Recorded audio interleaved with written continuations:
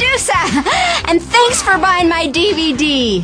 You know, they told me when you make a DVD, you're supposed to have what they call bonus material. And I thought, oh my God, what am I going to show people? Then I remembered all the stuff that my assistant Kiki shot on the tour. And I thought, hey, how about a personal home movie?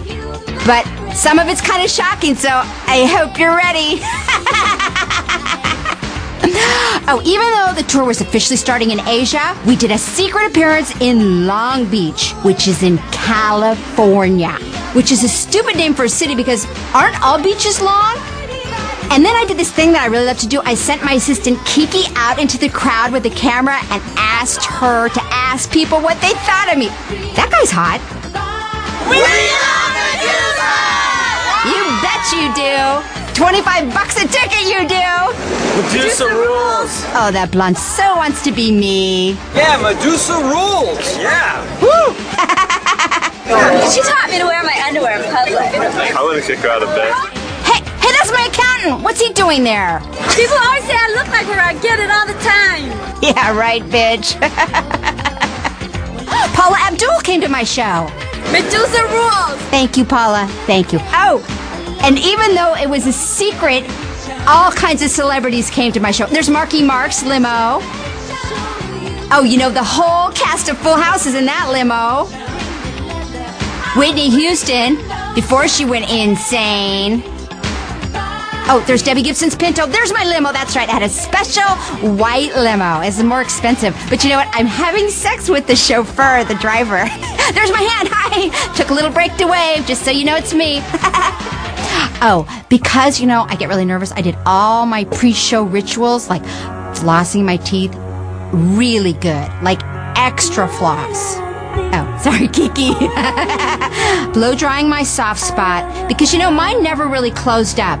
And I always make sure and practice with any microphone-shaped object before the show. And I made sure and shaved, because sometimes when I'm under stress, I grow a beard. Isn't that weird? I heard that Oprah does that too. Maybe it's just something about, you know, having millions and millions of dollars. I don't know. But that night the show was fantastic. Everybody loved me. Except for this one nun who complained and said it was really offensive. And I said, oh, I'm really sorry, sister. Bite me.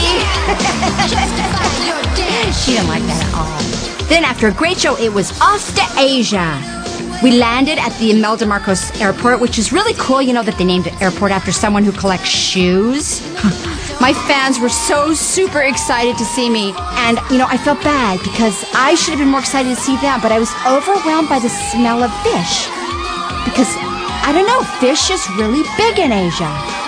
The rehearsals were so good. I mean, check out my dancing right here. Unbelievable. I mean, you can tell that I've had like 12 years of dance training. And watch this. Okay, check it out, check it out. Total recovery from falling. That is the sign of a true professional. Yeah, I am such a good dancer. But for some reason during the show, I started making all kinds of mistakes. It was so embarrassing. It was just like so pathetic. This is supposed to be a really hot number. I don't know what happened. That's not hot. No one's turned on by that. I'm sorry. I mean, I did not know what was wrong with me. Yeah, electrocuted. I'm usually so on top of it. I didn't feel I was giving the people a good show, and then I realized what was wrong. After 3 whole days of no sex, I was just really horny. So I tried calling my boyfriend Wallace in America, and he wouldn't come over. Well, okay, fine. If you won't come, well, I'm just gonna have sex with somebody. It'll be all your fault. I even called my ex-husband and tried to turn him on and seduce him with my acting. Why are you grabbing your crotch? Didn't work. I mean, I must have sucked a truckload of watermelons. Did nothing for me. I was going out of my mind. Finally, Kiki suggested a day of sightseeing somewhere in Asia. Oh, there I am with an Asian hat. That's what that is. And she had me try this Asian delicacy called kung fu. It means duck testicles. I know they say you're supposed to try something once, but once is enough for duck testicles. I can still remember what it tastes like. Like, I don't know, it's like rubber tire or something. I don't know. After 4 days without sex, I was feeling really unattractive, so I tried putting on some makeup. And you know, it's really hard. It's like coloring, like you have to stay in the lines.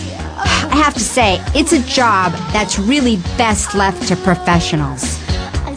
So I kept sightseeing to keep my mind off sex. And, you know, my feet were really dirty, so I walked in one of their sacred waterfalls. People didn't like that. I reenacted an ancient Japanese ritual called Harikari. But, you know, even trying to kill myself, I only had one thing on my mind. Finally, I realized it was time to break out all the stops. I was going to use my secret weapon, dancing. Sure enough, one cute guy really noticed me. His wife noticed me too. And I offered to rent her husband because, you know, 10 minutes would have done the trick, I think. She was not having any of it. He wants me, you can tell. I even offered myself to random tourists, you know. I showed them my butt. They just were not interested. I don't know what was going on.